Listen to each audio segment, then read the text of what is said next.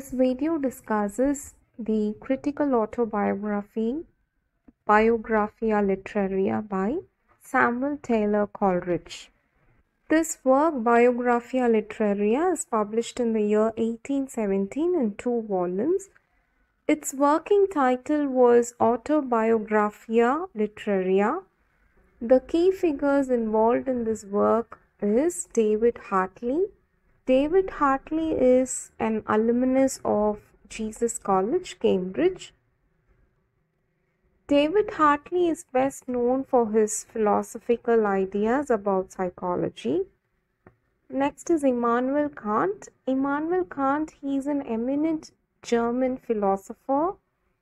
Immanuel Kant's idea of transcendental idealism influenced Coleridge's ideas about transcendental philosophy. Coleridge also influenced by the work of Wordsworth's theory of poetry. This work of Biographia Literaria was originally intended as a preface to a collected volume of Coleridge's poem, which explains and justifies his own style and practice in poetry. But the work grew to a literary autobiography. It covers his education and studies. It also talks about his early literary adventures and also briefs about William Wordsworth's criticism of theory of poetry as it is given in the preface to the Lyrical Ballads, which is collaborated both by William Wordsworth and Coleridge. Let's see the overview of Biographia Literaria. In this work, Coleridge, he explains about his successful political and poetic career during his lifetime. He also speaks about his education. As he was born in 1772, he gets his education at Christ Hospital after the death of his father. He also attends Jesus College, it's in Cambridge, between 1791 to 1794. And similarly, William Wordsworth was attending St. John's College at the same university. Both Coleridge and William Wordsworth was credited for founding the Romantic movement with introducing German idealist philosophy to the English-speaking world, that is Britain, by influencing from American transcendentalism. Coleridge's best-known poems are The Rime of the Ancient Mariner, Christabel, and Kubla Khan. He discusses about all these poems in his Biographia Literaria. This work, Biographia Literaria, is based on aesthetic theory. This work is very important because it is considered as an historical document. This work provides political ideas about the French Revolution and the American Declaration of Independence.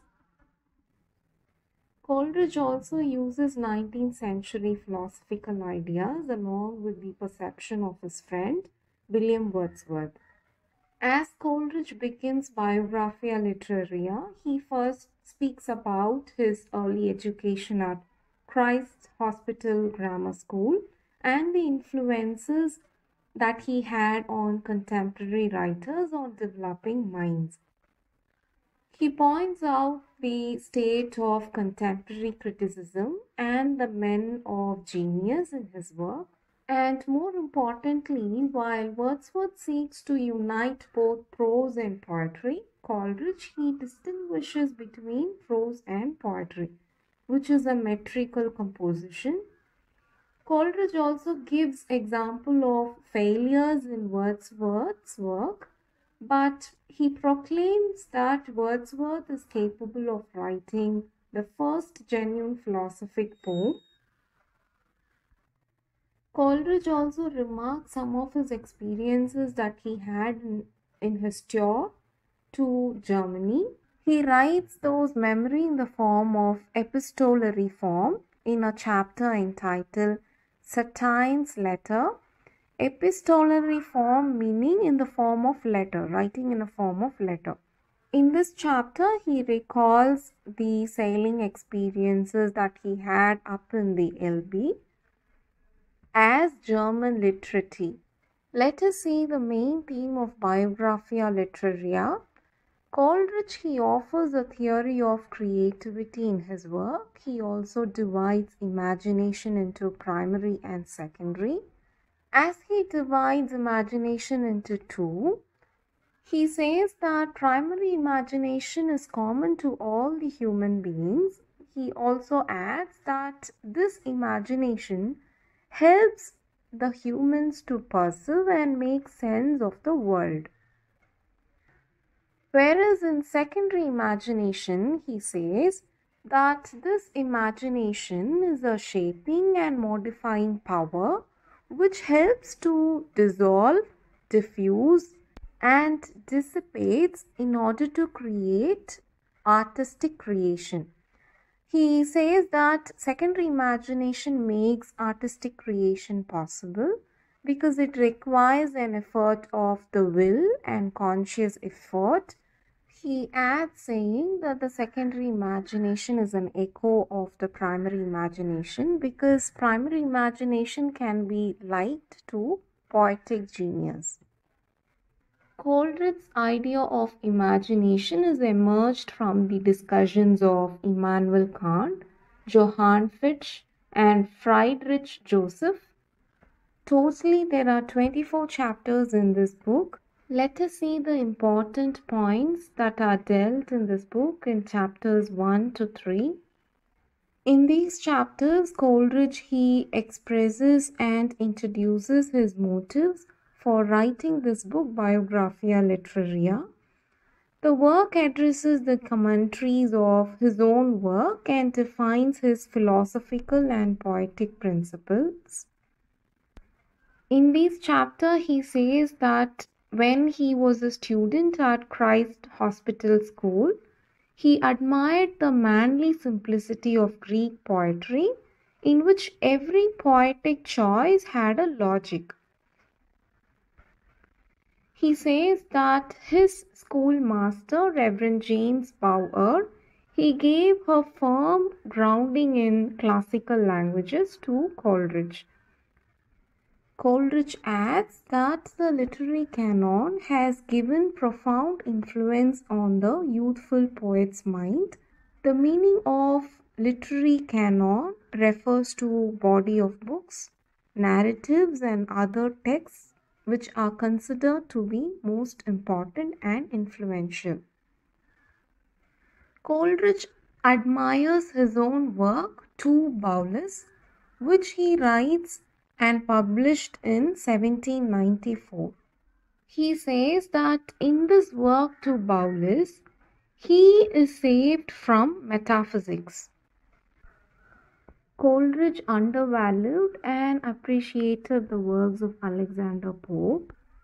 He adds saying that the conversation that he had with his friend William Wordsworth has enhanced Coleridge's appreciation for classical poetry. Coleridge also wants to seek a solid foundation on which permanently to ground his opinions. Here he sets two initial rules of poetics, that is, the greatest pleasure that possesses a genuine power. Another is the sentiment that expressed the value in itself. Let us see the major points in chapters 4 to 6. In these chapters, Coleridge proclaims Wordsworth as a genius and considers the subject that Wordsworth has written in preface for lyrical ballads and the challenges for the critics. Coleridge discovered the poems of William Wordsworth during his last year at Cambridge University in the year 1794. At the age of 24, when he met Wordsworth, he was particularly impressed by Wordsworth's unpublished poem, The Female Wagon. Coleridge says that the occasional obscurities of Wordsworth's earlier writing were missing entirely in this poem. Coleridge associates the Greek pantasia, the meaning of pantasia is imagination, with the Latin imaginatio. He compares the Greek pantasia with the Latin imaginatio and imagination with fancy. The difference between Wordsworth and Coleridge is that Wordsworth's motivation in writing the preface was to only explore imagination, which is manifested in poetry, whereas Coleridge's intention was to investigate the seminal principle of poetic imagination. Chapter 7 to 9. Coleridge criticizes the ideas of Hartley about mental associations, which claims that they confuse the issue of causality. Similarly, Coleridge disagrees with the work of David Hume. Then, Coleridge critiques the Cartesian dualism, that is also called as substance dualism, which means mind-body dualism. And this dualism argues that there are two kinds of foundation, those are mental and physical. So Coleridge did not agree to this. Coleridge also was not convinced by hylozoism and materialism. Hylozoism means in philosophy, any system that views all matter as alive. He finds hylozoism as muddy and materialism as it fails to explain the origin of consciousness. He says that the origin of consciousness remains as a problem. Let's see chapters 10 to 12. In these chapters, Coleridge breaks off his philosophical thoughts to return to the subject of imagination or plastic power. He once wrote for the publication called The Friend, which was actually devoted to metaphysical speculation. This work, The Friend, it forms a discretion into advice to young authors who are seeking for publication. Here Coleridge tells an anecdote of an old clergyman whose self-published volumes failed to sell and confesses that he had similar problems at the beginning of his literary career. Later, when he left Jesus College, Cambridge, he contributed to a periodical entitled The Watchman. Coleridge then opposed the French Revolutionary War and devoted himself to poetry. He then compares the writings of Edmund Burke at the onset of American War with the rhetoric of the French Revolution. At that time, Coleridge found Cowper's famous poem, The Task Awkward, and was inspired to work an unpublished poem entitled The Brook. This poem he dedicated to the Public Safety Committee. Just as a French philosopher, René Descartes, Coleridge speaks like a naturalist. He seeks to render the construction of the universe in an intelligible way through matter and motion. By observing the construction of universe, Coleridge tries to find transcendental philosophers seek to apprehend the self within infinite. Then Coleridge argues about imagination. He says that imagination is a living power and a prime agent of all human perception, while fancy is a mode of memory from the order of time and space. Then Coleridge takes up the subject of lyrical ballads and talks about the friendship between himself and William Wordsworth. Coleridge devotes himself to poetry, which he relates to the supernatural, but Wordsworth is inspired by the wonders of the everyday. Coleridge then speaks about the admiration that he has with William Wordsworth's poem, but then he disagrees with some of his works. Chapter 17 to 19. In this chapter, Coleridge debates about Wordsworth's idea about poetry. He says that Wordsworth has an idea of nationalistic poetic diction. Coleridge argues that Wordsworth's poems are not rustic in their effects. Rather, Wordsworth's poetry is pleasurable due to three factors. Those factors are the naturalness of the subject matter, its representation, and the transcendence of these. Coleridge compares and praises the balance of Wordsworth's poem, Michael and the Thorn. Coleridge suggests that for these poems, Wordsworth should have spoken in his own voice, rather taking nationalistic elements. Coleridge then doubts whether rustic language can be adapted for poetry differences or whether it can refine the forms of communication. He also doubts whether rustic objects can just make a formation and give the best part of the language. He also says that instead, the best part of human language is derived from reflection on their own mindset itself. Coleridge then claims that Wordsworth is confused between real and common. He then declares that Wordsworth's poems are in the state of excitement because excitement arises from the appreciation of truth that lies in the sophistication of the perceiver. Let us see chapters between 20-22. Here Coleridge compares Wordsworth's poetry to Shakespeare. He claims that Wordsworth is more distinctive than any other contemporary writer, and Wordsworth is more capable of eliciting a meditative mood in his readers.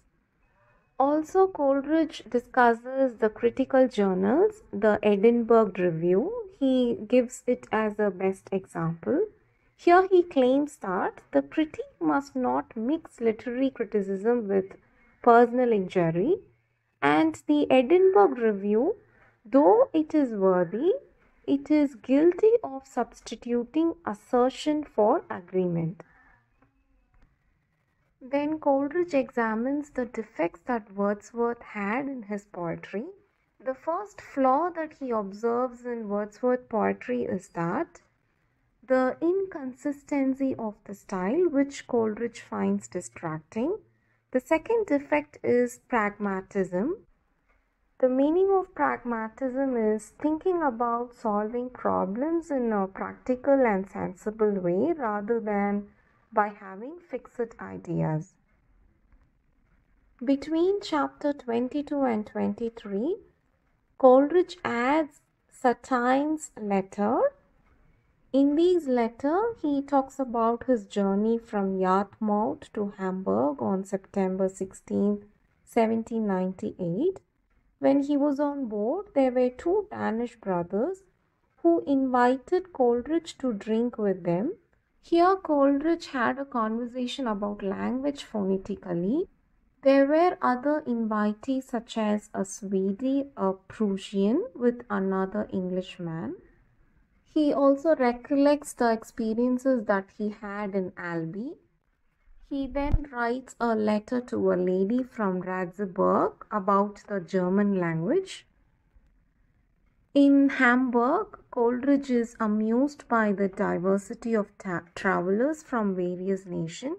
He discusses the differences between the genders and admires the nobility of a Frenchman.